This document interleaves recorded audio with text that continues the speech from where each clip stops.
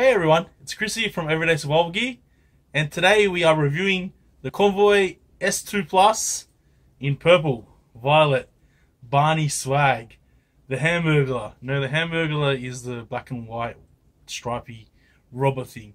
Grimace, that's his name. We'll call this Barney. So here it is. It's a basically a stock standard S2 Plus in a purple / violet color.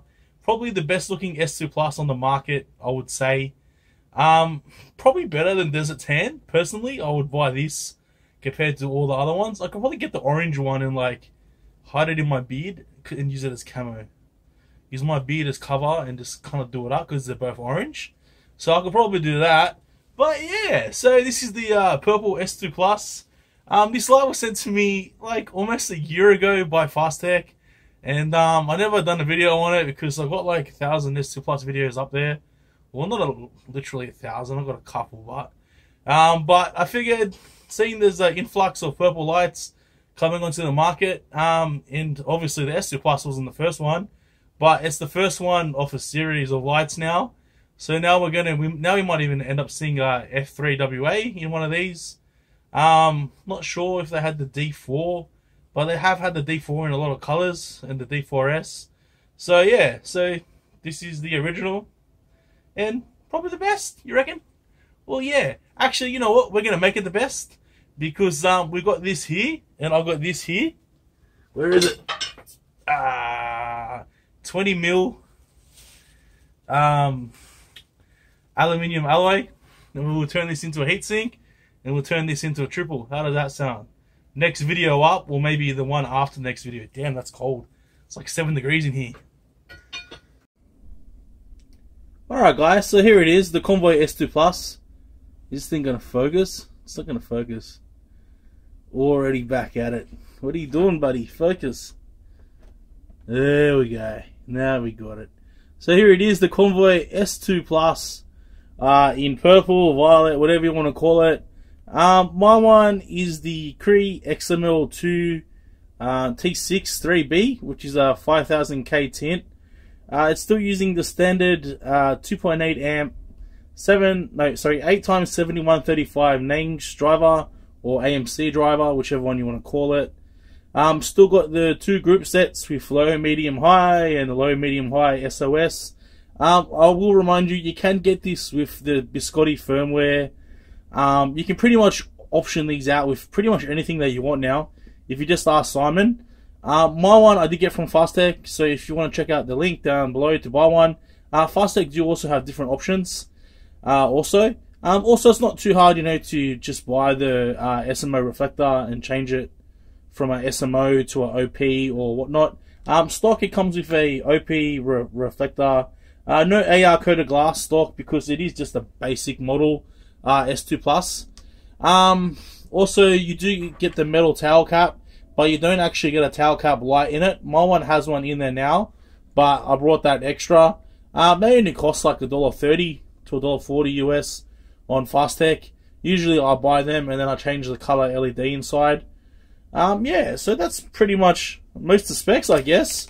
It doesn't really say much about the anodizing because it is purple. I'm not sure how they anodized it. Not sure how hard wearing it's going to be because I did get a few little marks here.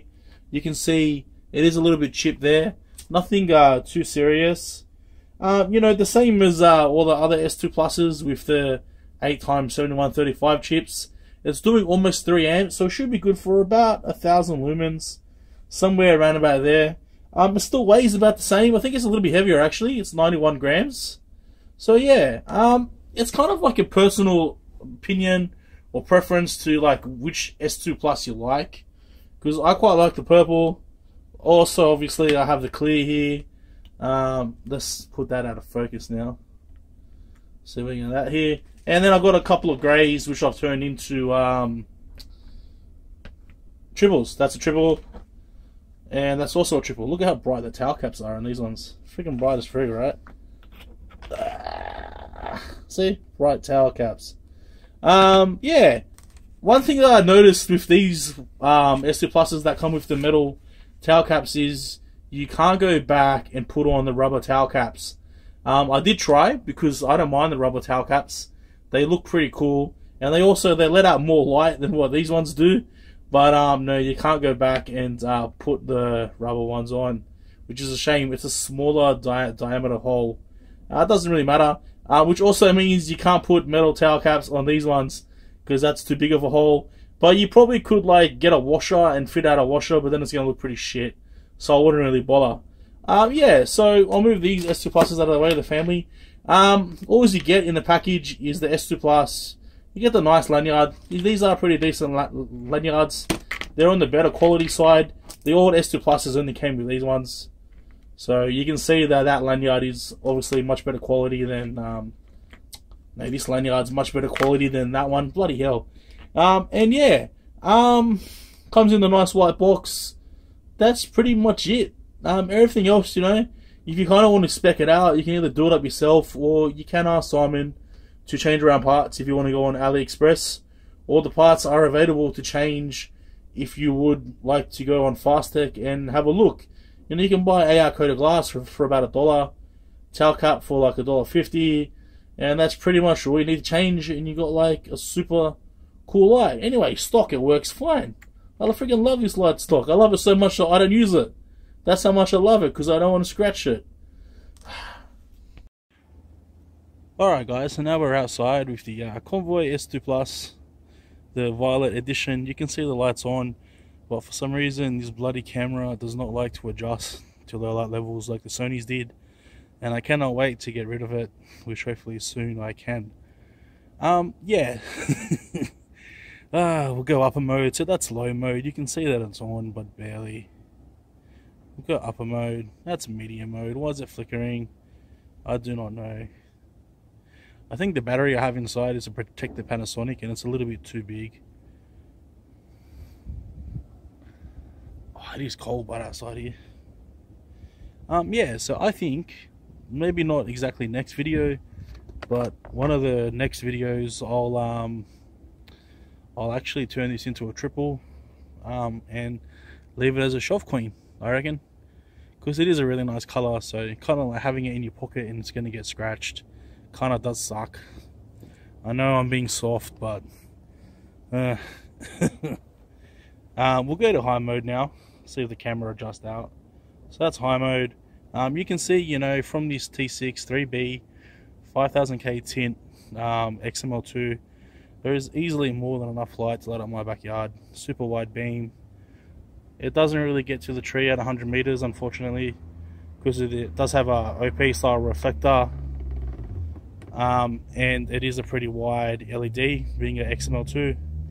But yeah, it does more than enough to light up their backyard. More than enough for pretty much any single need that I'll ever use it for. 1000 lumens is plenty. But we will compare it to a few other S2 Pluses and see how it does. Actually, that'll be pretty interesting. It kind of looks a bit like, I don't know, not foggy on the camera, but the camera looks a bit weird on my phone. Yeah. Okay guys, so this is the Violet S2 Plus on to the left, with the XML in neutral white tint, of course. And this is a Convoy S2 Plus clear with the SMO reflector, smooth metal oxide, and the XPL HI in cold white. So you can see the tint difference is quite massive. That should be on the highest mode, right? Yes. Yeah, that's the highest mode. Both on the highest modes. You can see a very big difference in beam pattern too. Although this S2 Plus, the clear one, isn't going to throw like a K, it's still a pretty massive difference in tints. Next up, we'll compare it to the triple SST20 in cold white. I want to see how it does compared to that tint. I'm quite interested to see myself. I haven't taken these both outside yet. I'm still here. Just going to show you that you don't even need my triple S2 Plus on, because that is how bright the light is. Like, let me just walk down here.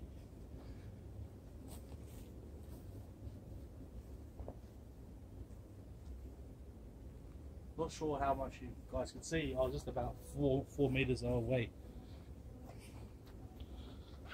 So this is the Violet S2 Plus with the XML on, and then we'll put the ultra bright triple on with the SST. So that's low, I guess medium, high.